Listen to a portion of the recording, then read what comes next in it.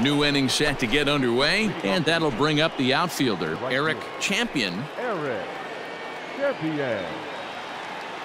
Here's the first pitch to him. Hammered the other way to deep right field. Come on, dig, dig, dig. Not quite out of here. It's off the out-of-town scoreboard. Come on, slide. Get down. Get and down. He'll get there as he legs out the leadoff triple. Wow, he's getting his daily conditioning in during the game. That's his second triple, so obviously he's seeing the ball great, and he's showing he knows how to motor around the bases just fine.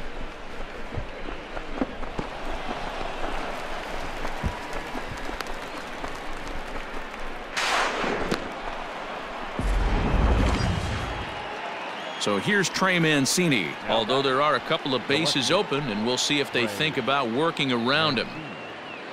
The 0-1 pitch. Skied into very shallow right. Piscotty's there for it, and he hauls it in for the first out of the inning. But the throw is well up the line, and he scores easily. Great job of offensive execution there. Leadoff triple, and then the sac fly to bring home a run.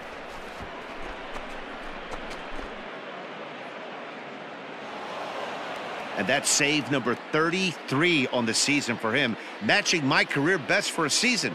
The difference is he still has a chance to notch number 34.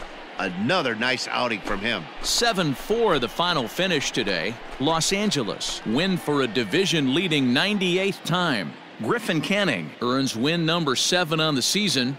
Jesus Luzardo struggled and gets the loss after giving up 6 earned. Hansel Robles hammers down the save.